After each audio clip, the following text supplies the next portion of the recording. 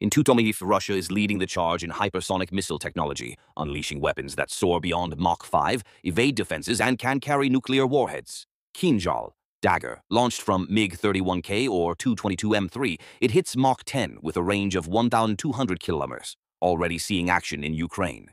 Avangard glide vehicle, mounted on RS-28 Sarmet or UR-100 ICBMs, it reaches Mach 20 to 27, maneuvering unpredictably with nuclear capabilities since 2019.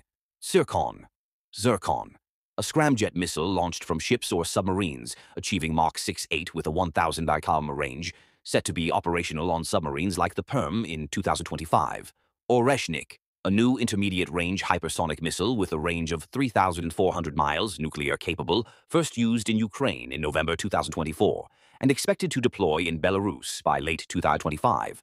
From the air-launched Kinzhal to the glide vehicle Avangard, the sea-based Tsirkon, and the ballistic Oreshnik, Russia's hypersonic arsenal in 2025 is unparalleled in speed, range, and strategic flexibility.